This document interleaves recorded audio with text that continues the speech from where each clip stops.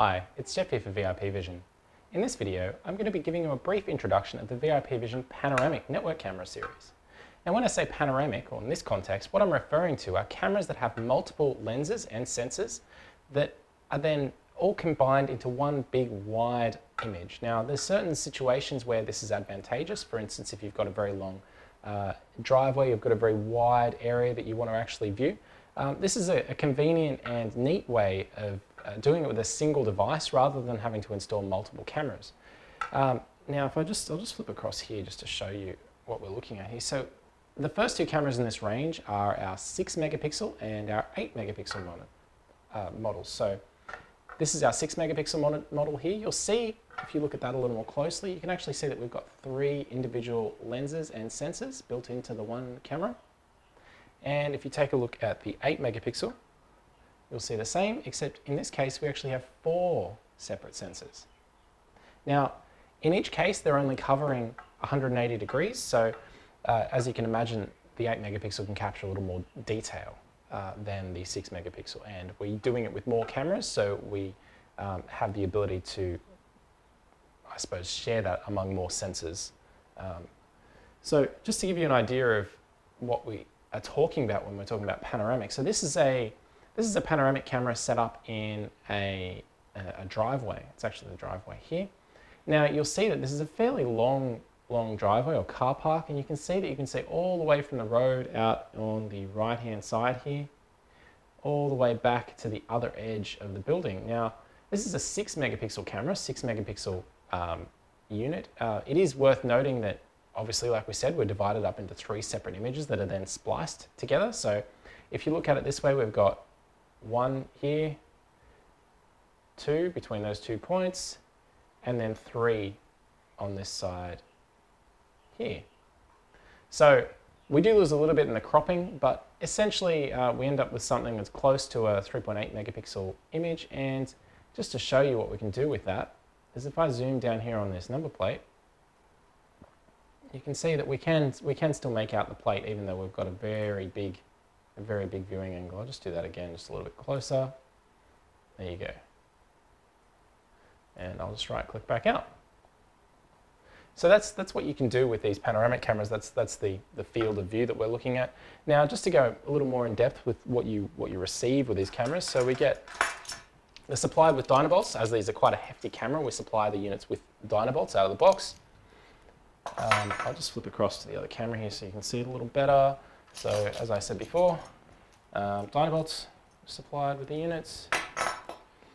We supply a star security bit screwdriver just for adjusting the units, setting them up. An analog out for a test monitor. If you're still using an analog test monitor, it just plugs into the base of the unit, which I'll show you in a second. A power adapter, basically just to split out our DC barrel jack to, if you're wiring a figure 8 or something like that into the product. This is our little rubber boot to cover up our RJ45 or our Cat 5, Cat 6 connector on the unit so that we don't let any water. It's very important that you fit this. Quick start guide. Read that. Full user manual on a CD and some software, Smart PSS and the config tool for setting up the camera, and the all-important template. So that's what comes with the unit. Now I'll just briefly go into how, some, I suppose, features physically of the unit. So I'll just jump back. So I'll show you on the 8 megapixel model first. Now you'll note that as I mentioned before, we've got our 4 separate lenses. You can see, now it's worth noting these cameras are actually full infrared as well. So if you look at the base, you'll see that this is all sort of black, shiny black here. It's actually transparent infrared. So we've got infrared LEDs on the base of the unit and wrapping around the unit as well. Configuration slot on the underside here. Opens with the supplied cover, supplied screwdriver, and as I mentioned before, under here we actually have our SD card slot, The connector for our video on this side, video reset as well. And this one here's just a little debugging connector, don't worry about that one there. Just put this one back on loosely. Now, as for the mounting bracket itself, if you look in the back here, we actually have 3 degrees of freedom. So we can tilt the camera back and forth. We can swivel at this junction in here. And if for some reason we need to flip the whole camera over, we need to flip the bracket over, we do also have a swivel in the back as well. Now these are all adjusted by the screws on the side of the unit here. You can also adjust the rain shield on the top of the unit if you want to. You can slide that back just by moving that screw in the top.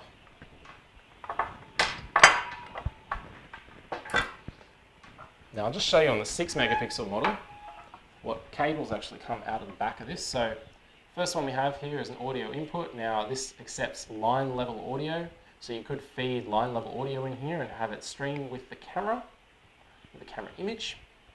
We have power, so this is DC power that can be supplied in the back of the unit. It actually will accept DC 12 volts or 24 volt AC if you want to use 24 AC. You keep in mind that usually we'll be using power over Ethernet and you won't require that port. We have an audio output. Now this is line level audio out. Again, we could feed this into an amplifier, and then we could feed that to speakers if we wanted to. We have our basic I/O here, so we have some just alarm inputs and outputs, so we can feed that to a relay, for instance. We could trigger a relay and then trigger something bigger off that. We also have our alarm inputs, so we could trigger that and then either set the camera to record or send us alerts or something like that. And the all-important RJ45 or 8P8C connector on the back here to connect your data. Now this is a PoE camera, 802.3 AT class 4. So you are going to, if you're going to run down the PoE route, you do need to supply a suitable injector or switch which can source at least 25 watts. So that's these 2 cameras. I'll just briefly show you the web interface for the camera just so that you can see what it looks like. Now, web interface, much like the NVR that I showed you a moment ago, we have all of the, we can see how wide this image is here. We've got, like I said before, 1 image, 2 images, and a 3rd image. Now, you'll see it's just actually been triggered on IVS, so it's just detecting a moving object. And if I can do playback. If I had an SD card installed, I could do playback, and obviously I go to the setup menu. I can flip between substreams, so this is a lower quality stream, and another lower quality stream here. Let's go back to main. And some of the jumpiness here is just by the way that we're recording this video. It's normally very smooth. This camera will do up to 20 frames at full resolution. So differences between the 6 megapixel and 8 megapixel, obviously, other than the fact that one's 6 megapixel and one's 8 megapixel, there are also some important differences with regards to sensors. Now, as I mentioned, the 8 megapixel uses 4 sensors and the other unit uses 3 sensors. So obviously that increases cost, but it does also give you a much better quality image because you've got 4 sensors covering the same area as 3. In addition to that, the 8 megapixel unit with the 4 sensors also uses larger sensors, so sensors which are bigger, so have much smaller pixels, much larger pixels I should say, which give you much bigger pixel wells, so you actually have less noise on the 8 megapixel version. The 8 megapixel version can also do true wide dynamic range. So whilst you do have digital wide dynamic range on the 4, you do have true wide dynamic range on the 6, you do have true wide dynamic range on the 8 megapixel camera. But yeah, both of these cameras are really versatile cameras, good for certain situations. Obviously it's not great for every job, but there's certain situations where you just want to, it's difficult to pull multiple cables, or you've already got something that's existing from a, maybe a PTZ. You really want a big wide shot of the area. You don't want to install multiple cameras. This is probably the one that you want to go for. So if you'd like any more information on either of these products, either the 6 or the 8 megapixel camera, Best place to look is the VIP Vision website, so that's vip-vision.com, vip-vision.com, and then just look for the products there. I'll just jump across briefly to that website just to show you. So as you can see, we've got the 8 megapixel unit loaded up here. We've got all the specifications down the right hand side here. For instance, our frame rate and stream size. Obviously we've got our dimensions in these images here. Scroll down, there's a bit more information, and we've also got the 6 megapixel version as well with all the same sort of specifications.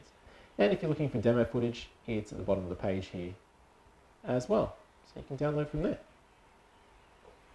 Thanks for watching. I hope this has been helpful. Please subscribe if you like these videos, or if you'd like any more information about them, leave a comment below. Thanks.